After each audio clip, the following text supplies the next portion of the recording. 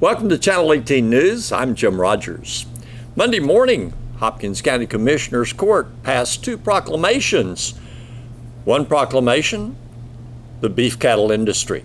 With more than 40,000 beef cows producing more than 32,000 calves with net revenue of more than $38.4 million per year, Hopkins County Commissioners named October 5th Hopkins County Beef Day during their Monday morning session.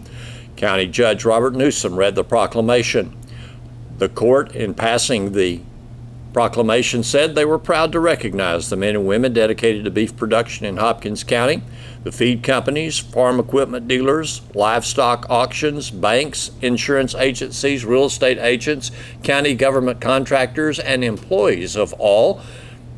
NetBio also was recognized. It is a nonprofit organization comprised of independent cow-calf producers and agribusiness representatives working together to enhance the beef industry and the local economy by improving cattle genetics, management practices, enhancing production, and added value of their products. They've marketed more than 400,000 preconditioned calves for a gross sales of more than $300 million. Also Monday morning, Hopkins County Commissioners Court proclaimed October Domestic Violence Awareness Month. Members of the Ch.18 organization accepted the proclamation. The mission of Ch.18 is to create an environment where violence and abuse are not tolerated in communities. Abuse diminishes the full expression of life, which is every person's right, according to the proclamation. Ch.18 is an organization that provides services to survivors of domestic violence and sexual abuse. Those services include 24-hour crisis line, counseling, support groups, shelter, housing assistance, crime victim assistance, rape crisis intervention, accompaniment to court, legal assistance, educational programs, and professional training. Monday afternoon, the safety rest stops on Interstate 30 at Cumbie were opened. The new rest stops will replace the aging facilities in Franklin County that will be closed. I guess in the more immediate future, one thing we've managed to put on the books for next year is the beginning of the construction of two new rest areas over in the Cumbie area. The ones that we have near Mount Vernon are becoming old and inadequate. They do not have enough parking space to accommodate all the truck and car needs that we have. At nighttime, they become completely clogged up. The drive-through lanes are clogged up with trucks, and motorists have trouble getting in and out. And we have trouble, honestly, we have trouble maintaining those old facilities. So I'm looking forward to these new facilities. They're a new generation rest area that the Federal Highway Administration is funding. We have a number of them going in around the state. And it looks like we're closing in on the some property sales over in the Cumbie area. We finally found an area that was near water and sewage treatment facilities and a community that was supporting of that. And it looks like that's going to come about. If we can purchase the property, they will probably begin construction next year. Now these are going to be full-service rest areas? Yes, in fact, they will be a little bit better than what we've had in the past in that they are double facilities on each side. We'll have two men's restrooms, two women's restrooms. They will be probably totally enclosed from the weather, a little bit better than the ones we've had in the past. By the double facilities, we can close one for either maintenance or for reconstruction without inconveniencing the motorists. So I can keep it open. We're hoping to have parking places for as many as 50 trucks. We know that we cannot keep up with the total truck need along the interstate now. That's just such a high demand, but we'll have a better facility and try to separate the truck parking from the remaining parking so that your family travelers will have an opportunity to pull in and use the restrooms and take a short break. They'll be more aesthetic, and we're building them in a wooded area where they'll have walking trails where they can get out and walk their dogs or just walk around and wake up. If you're on a long trip, sometimes drivers become sleepy. It'll give you a chance to jog or walk, and we'll have full security, 24-hour security at those places. But it'll be a very family-friendly environment. Will this negate the rest areas close to Mount Vernon, or will they be continue to be utilized? We will no longer use those as a full rest area. We will convert those into additional truck parking. that, again, because of the high need. We have installed some temporary truck parking areas at FM 499 near Cumbie, and just overnight those things filled up and have shown us that there's not enough. So we're going to take advantage of every opportunity we can to create additional truck parking along the interstate route. Good morning, everyone. I appreciate everybody making time to be at your new rest area facility. I really appreciate your time today. We have many distinguished guests joining us today. We have Representative Flynn here. Thank you, sir, for coming here and for your leadership. Your presence and your guidance has given a lot of guidance to our department. I really appreciate that. And Judge Newsom, I appreciate you being here today.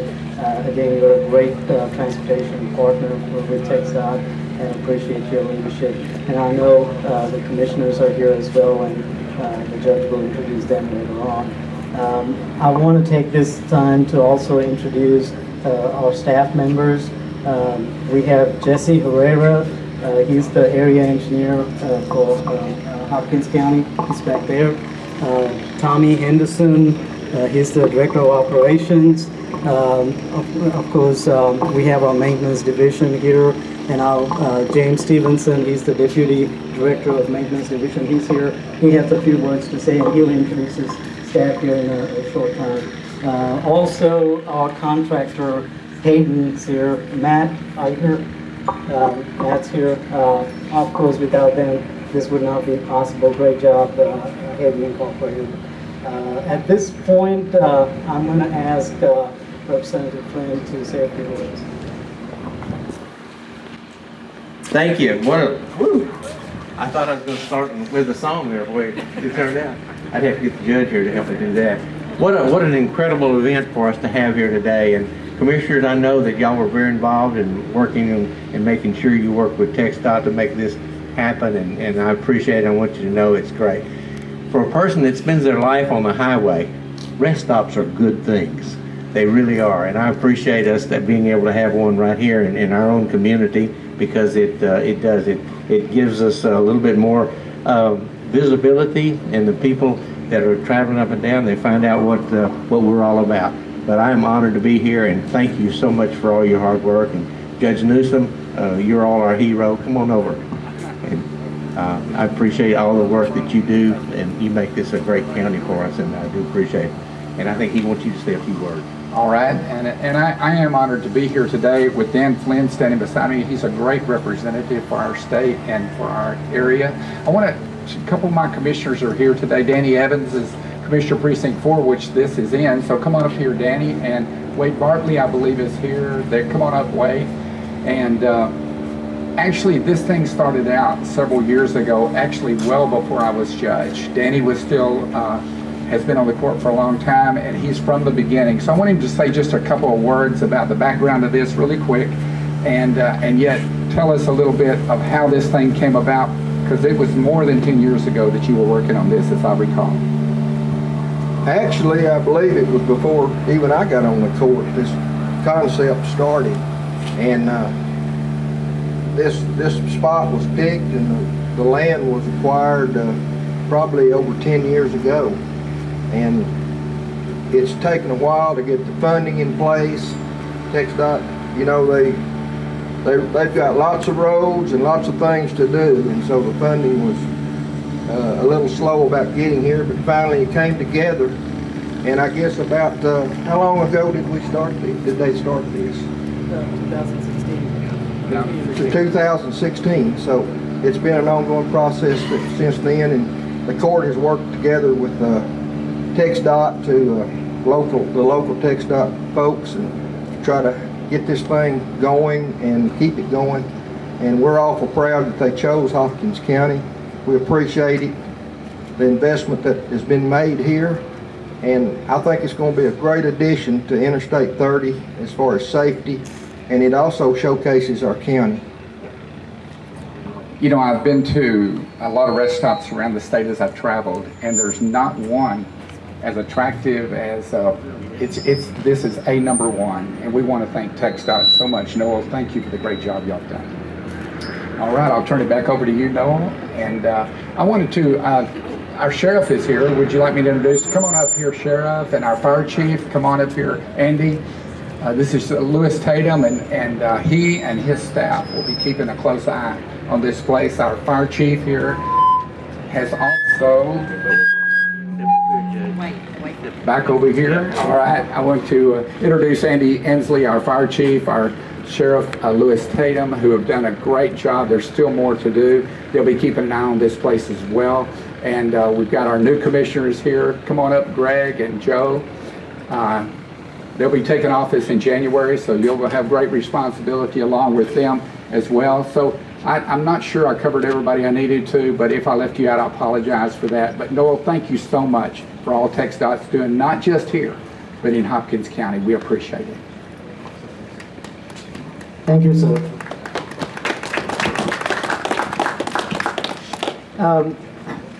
I just wanted to say a few words about the West area.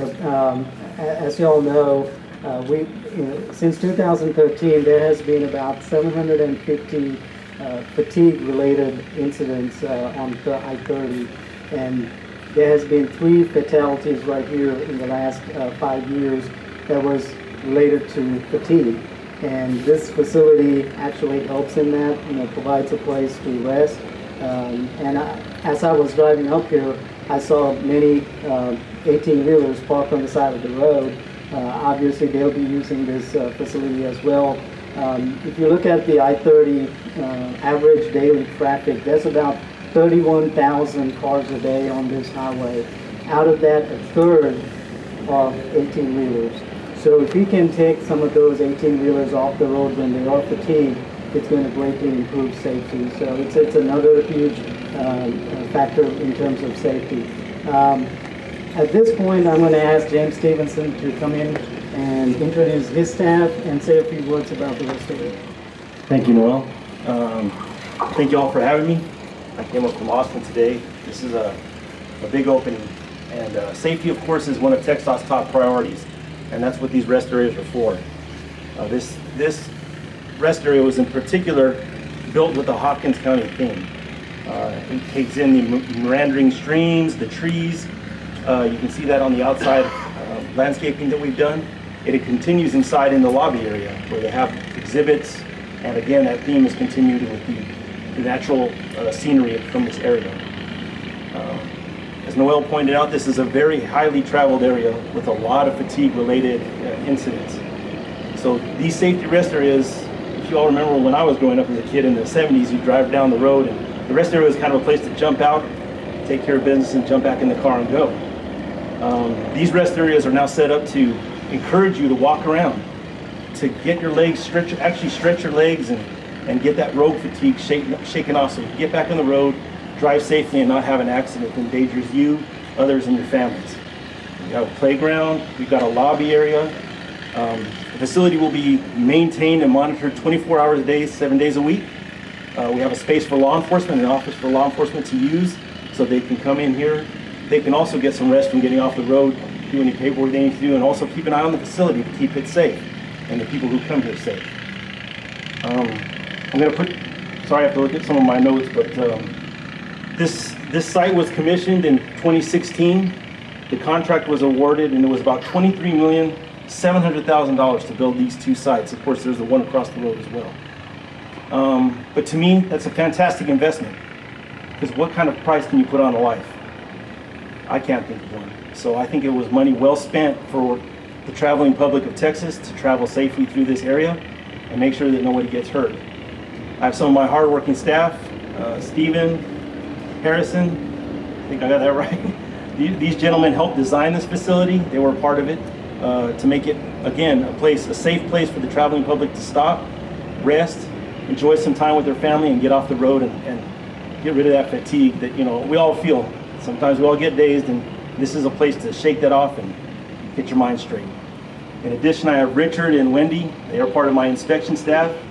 They will be coming through here regularly to make sure this site is maintained properly and that the investment that all of us as taxpayers of the state have put into this site is kept up and maintained in an adequate level. Again, I can just say that this is honestly my first time being here, and this site is just fantastic. And it's a beautiful county, and it's a beautiful area of the state. So I'm going to turn it back over to Noel. Thank you for letting me talk. Thanks, Bruce. Matt from Hayden, do y'all want to say anything? All right. Once again, I wanted to thank the elected officials. Obviously, without you, this would not be possible. So, again, I really appreciate your help. At this point, we'll cut the ribbon, and Representative and Judge, if y'all would do the honors. Well, I just want to be sure everybody knows how much work you put in to making this happen. Commissioners will all thank you for all that, because this is going to be a great addition to what we're doing here. It really is, and we appreciate your hard work. I know you, like you say, you came in a little in the middle of it, I guess, but you made it happen, and we appreciate it. We really do. Alexis Lopez, who is student body president at Sulphur Springs High School, along with her officers, came up with a very neat idea for the students. It's called Food Truck Friday. Let's find out more.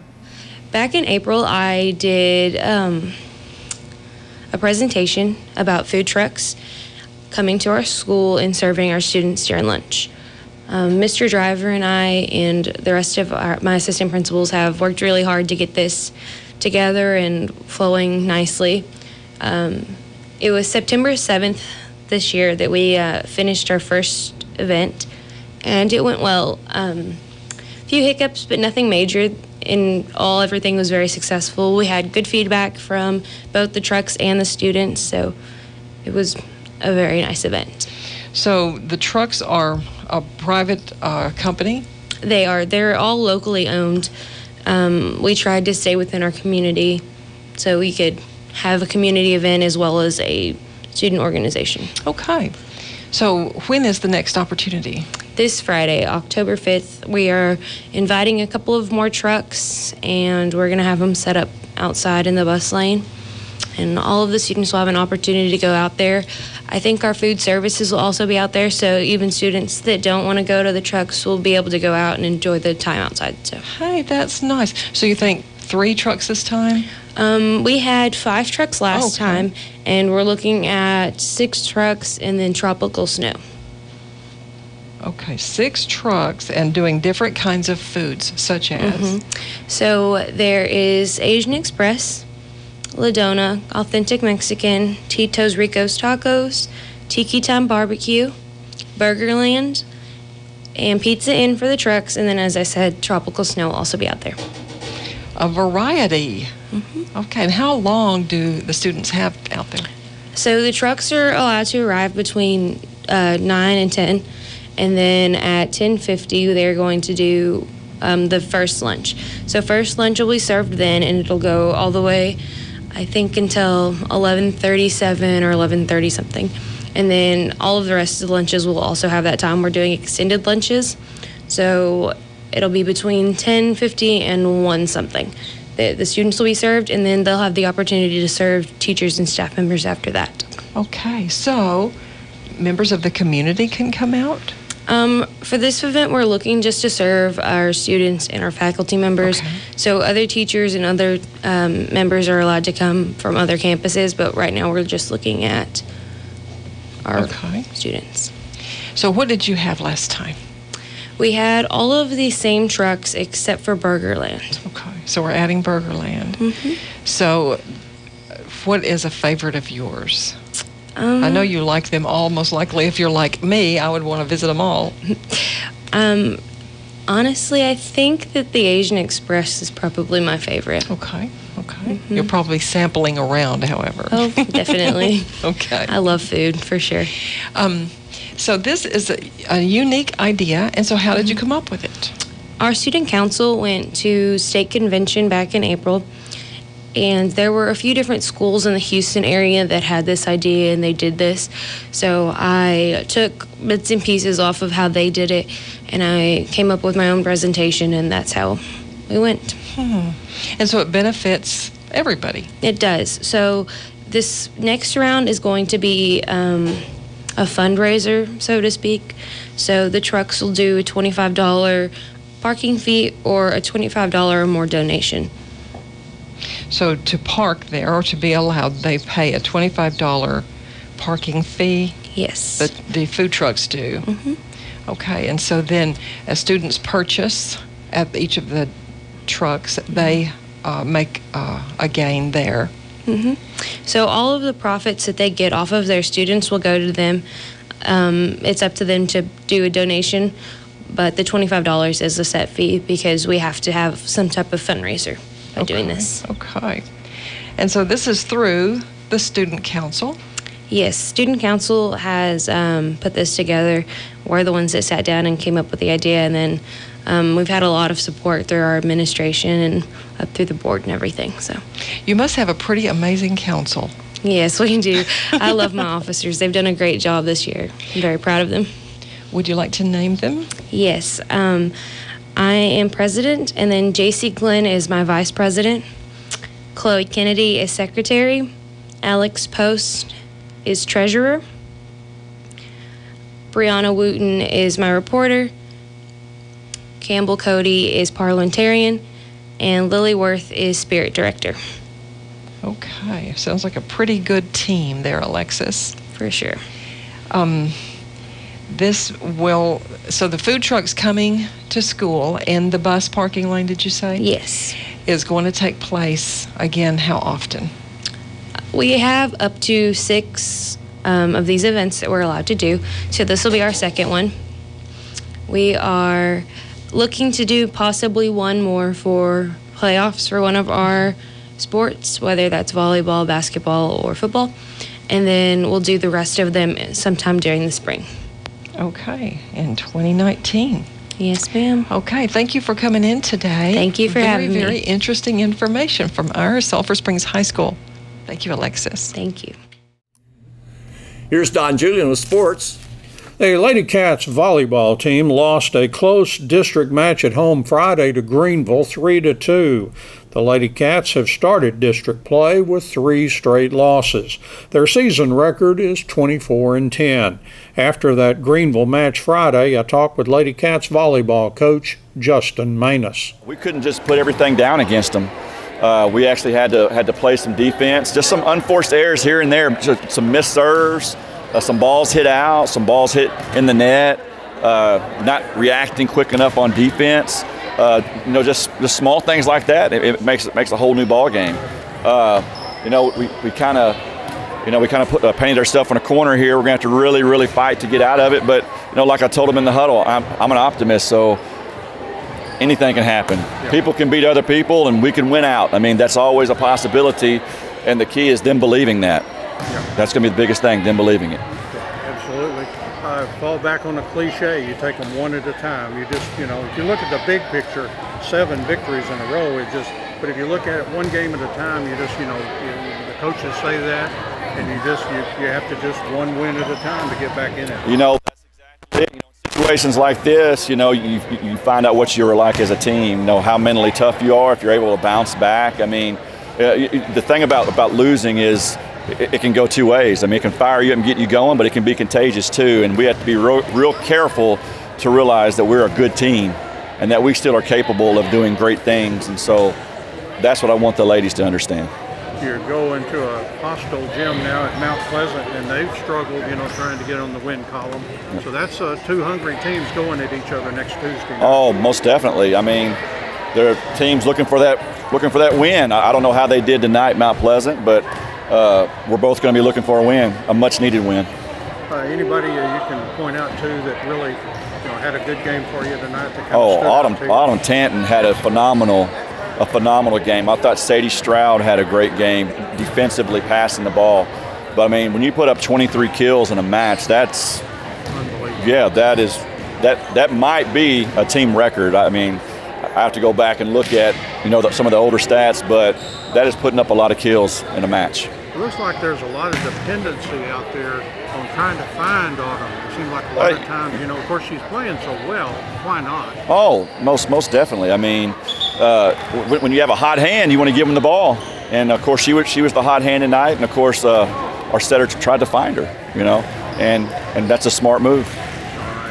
Well, the good thing, I mean, they're playing hard. You can't say that they're loafing or anything like that.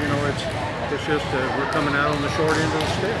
That's what I told them in the huddle. I said, pretty good volleyball match. I mean, just just some missed serves, some unforced errors, and it's a different game. We have to come out a little bit stronger early in sets. We can't get down, 6 points early and try to fight back against good teams. And, that's just something that hopefully we will learn before district's over. Yeah, one thing that was noticeable was the long volleys. Yes. Some incredible stuff going on out there tonight. Gotta win those, and of course, every coach is telling their team that, but that really knocks the wind out of other teams if you can win those long volleys. And I think Greenville probably won a few more than us tonight, and that makes a difference. The Lady Cats do play at Mount Pleasant Tuesday night. Wildcats senior golfer Carter Lewis played well in a Texas Junior Golf Tour event over the weekend. Lewis finished 9th out of a field of 100 golfers at the event in Burleson. Playing on the Wildcats golf team last spring, Lewis qualified for the regional golf tournament at the district tournament last April. 5 new members of the Sulphur Springs Wildcat Hall of Honor will be inducted in ceremonies Friday. The 5 will be recognized at the field at Gerald Prim Stadium Friday evening, just prior to kickoff at the Wildcats district football game against Forney. One of those inductees is Jack Sickles, a football player from the class of 1933. Sickles was the second Wildcat ever to achieve all-state honors in football. He was a 3-year starter as a defensive end and a flanker. Sickles was 6 foot tall, weighing 170 pounds. He attended Texas Tech University after high school graduation. In 1968, Sickles was hired as the head of maintenance for the Sulphur Springs ISD. He later owned Bennett Lumber and Fence Company. Sickles passed away in 1999, and several of his family members will be accepting the Hall of Honor award prior to the game Friday night. And I'll have more on these new inductees throughout this week. Thanks for watching Channel 18 News. Have a great evening.